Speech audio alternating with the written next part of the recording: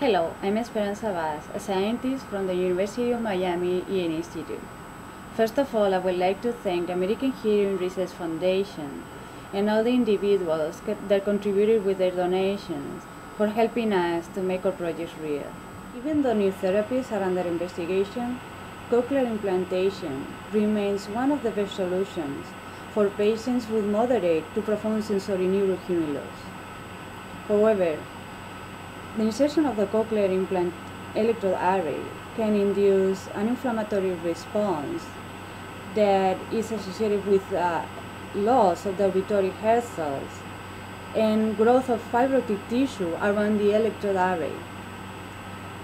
The fibrotic process can have a negative impact on the function of a patient's implant. Our project aims to gain insight into the cellular and molecular mechanisms that drive to fibrosis and or osteogenesis upon cochlear implantation.